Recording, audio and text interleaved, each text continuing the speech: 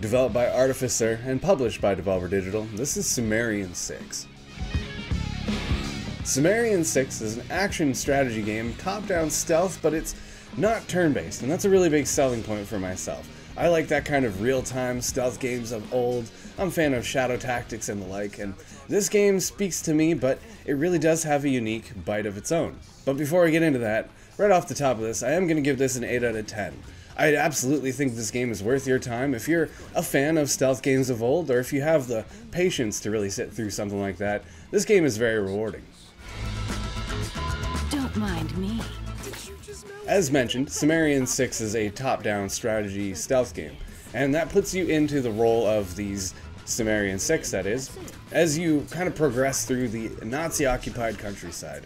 So you are pushing back the Nazi Reich, and really does not need more motivation than that. But what really makes this game different from the rest, or different from other stealth games in general, is the Sumerian Powers. So there's a bit of a story element to that, we'll touch on that, but what really makes this game fun and unique to play is the different abilities that these 6 have. Some characters can melt bodies away, other ones turn into a giant bear. There's a lot of weird, kind of wacky elements to this game that absolutely makes it a fantasy, science fiction kind of alternate history, but that said, there's a lot of fun to be had here. Pawing through the story elements myself, I found it really was secondary to the action.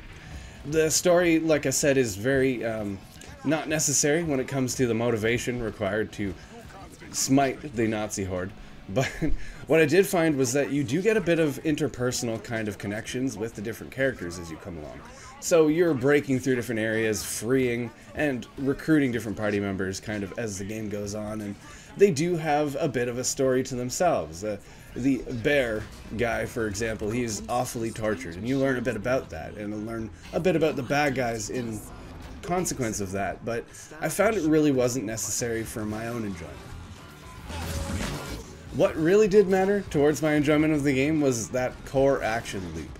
There's really big maps, very long missions in this game, and I was very pleasantly surprised at the bit of a briefing that you get before most of these. You'll be speaking to a character in a cutscene sort of style, and they'll present the map. Here's the objectives, here's this, here's that, they kind of draw on it, here's where you're coming from, and I liked that. It was kind of an old school touch, kind of reminded me of something that would have likely happened in the war, and it gave me some orientation for where to go, because these maps rather, are just incredibly long. Some of these missions will have you going through an entire countryside, and towards the end, the objectives kind of slide a little bit more. You meet a new character, and you're kind of put on a different direction, and that got very long, but I think that's kind of the difficulty towards this game. You are incentivized to be stealthy, of course. It's a stealth action game, but you can also kind of run and gun your way through. Some of the characters are able to really offer much more of an offensive or a defensive edge than some of the others. For example, you have a kind of generic character you begin with. He can hop around different bodies, but other than a pistol, he doesn't really have a whole lot in terms of combat. The bear character, as I keep mentioning, he can turn into a bear, of course, the werebear, and you actually need him to crush through some of the other tougher enemies. Some of the armored kind of foe you come across can't be defeated under normal assassinations, and that really forces you to kind of be creative with these different elements, these different abilities that your characters have, and I found that to be really rewarding, but also really frustrating at times, because this is my one gripe with the game. The difficulty spikes are a little unforgiving. Like I said, these missions are very long. You might find by the end of the mission, you're kind of forced into a combat scenario, and that can be really difficult if you haven't been properly caring for your teammates throughout that mission. What I mean by that is there are health kits around, there are different ammo depots and kind of experience you can gather along the way, but that does come with a risk. You're risking your characters to kind of go into these extraneous kind of areas and risk that reward. But like I said, you could get to the end of that mission, you just don't have enough health, it's really brutal, and you have to perfect your way through the entire map. That can be very frustrating, but again, this game is not supposed to be easy. and this is a perfect example of that. You get through these kind of issues, these really hard spots, these bottlenecks, and that triumphance brought me into the next mission, brought me into the next character, and kept me going through the story.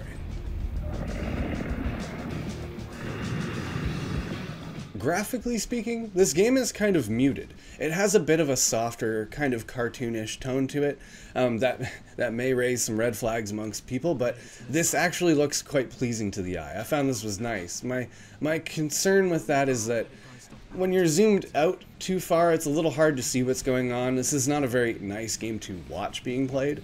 But you zoom in, and as long as you have control over those characters, there's no issue there. The graphics suit the game just fine. I would have liked a little bit more of a cinematic touch to some of the moments in the game, but there are a little bit of stylistic breaks here and there. Some black and white, some cartoonish looking again, but there's interesting kind of ways that didn't seem so stale throughout the game. Especially what wasn't stale was the audio. I really like the kind of backtracking soundtrack in this game. It's not ever really intense, it's not really vocalized, it's more of an instrumental thing, but it kind of accompanies the game perfectly. I found that it was just a nice, it wasn't causing any sort of stress, it was sort of adding a little bit of relief. One of the more important details in the production values of the game was the full voice acting in this, and that really goes a long way of selling the story. Even though the story didn't really speak to me, the best way to represent these characters is always full voice acting, and I was pleased to see that is the case here. I shall escape the fate of men. It's not an incredibly realistic game. It doesn't have very crisp, 3D audio. It's not that sort of game. But the actual action loop of the game is really what brought me through and caused a lot of enjoyment for myself. That storyline really wasn't doing it for me, but like I said, I don't need any motivation to crush the Third Reich. Just pushing through the game with these characters and their lovable quirks really sold the game on me. Like I said, this is absolutely an 8 out of 10.